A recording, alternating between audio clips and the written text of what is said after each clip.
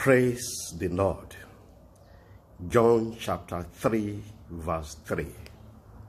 The Gospel according to St. John chapter 3 verse 3.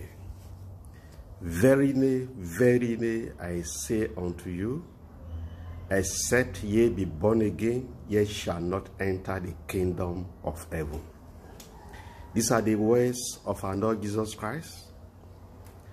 And the summary of this scripture is that the criteria for entering heaven is not the number of years you spend going to church. The criteria for making heaven is not the name of the denomination of the church you attend.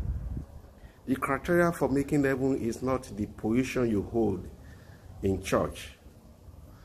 The criteria for making heaven is not your ancestral Christian lineage, that your father, your forefathers were Christians, that you are born into a Christian family is not the criteria for making heaven. The criteria for making heaven is not the fact that you call yourself a Christian all the days of your life. The criteria for making heaven is not the number of years you have spent attending church services, attending fellowships, attending Bible studies, attending different kinds of prayer meetings. The criteria for making heaven is not the number of Christian books you have read. Jesus Christ says, verily, verily, I say unto you, except ye be born again, ye shall not enter the kingdom of God. And if you look at various other scriptures that talks about being born again, it's obvious that the criteria for making heaven is holiness and righteousness. No other thing. Not the name of your church. Not the fact that you are bearing a Christian name. Not the fact that you are bearing an Hebrew name. Not the fact that you are a church goer. Not the fact that you call yourself a Christian. Or you call yourself a priest, a pastor, a general overseer, a church worker. You must be born again. Every activity in this world has its own qualification. For you to be called a graduate, for instance, you have to go to school and get a certificate. For you to be called a medical doctor, an engineer, a lawyer, there are procedures you must go through. For you to get a visa for any country, they will look at your qualifications. They will look at your documents. And it's the same thing with heaven. For you to enter paradise, and I believe that is the ultimate goal of every Christian. For you to enter paradise, you must be a born-again Christian. And the only criteria that everyone is going to look at is your holiness and righteousness. Romans chapter 3 verse 23, all have sinned have come short of the glory of God.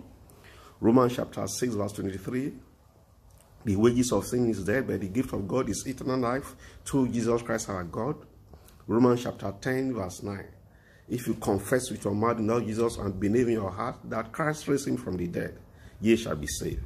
And Romans chapter 10 verse 13, whosoever shall call upon the name of God shall be saved. You can't be a Christian and be a smoker. You are not a born-again Christian.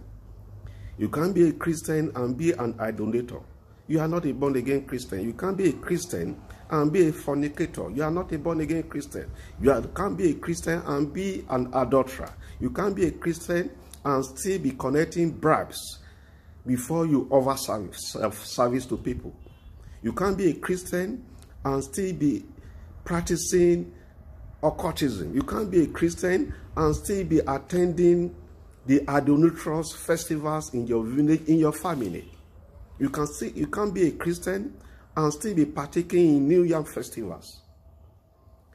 You must cut off from every ungodly activities. As a Christian, you must cut off from everything that does not lift up your Christian growth and development. You must be born again. You must die to flesh. You must crucify your flesh.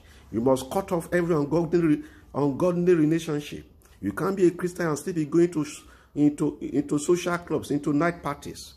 You cannot be a Christian and be participating in evil gatherings. Anywhere Jesus Christ is not going to be, you are not expected to be there. Any movie Jesus Christ is not going to watch, any movie Holy Spirit is not going to watch, you should not watch it. Anything Holy Spirit will not say, you should not say it. Any music Holy Spirit will not be glorified, you should not hear it. That is being a born-again Christian. As you surrender your life to Christ today, as you say yes to Jesus Christ, heaven shall rejoice over your salvation. And you shall not, my prayer for you is that you shall not serve God in error all the days of your life.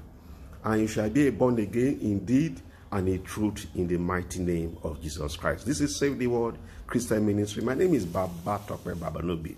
You can continue this discussion on social media. The phone number to call is +234 8035 897435.